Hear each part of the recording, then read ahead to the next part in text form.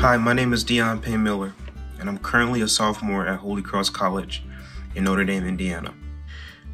A college education will equip me to be a well-rounded individual. It helps me to make sense of the world.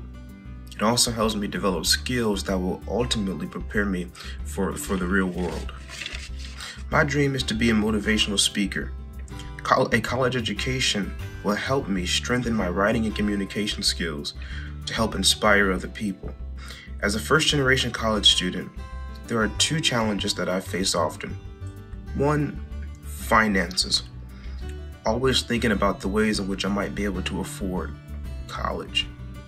And then the second one is navigating between two worlds, which is my professional life and my personal life. Fortunately, I've had great mentors here at Holy Cross College to help mentor me through that process. The teacher I am honoring is my 6th grade math teacher. His name is Mr. Ankney.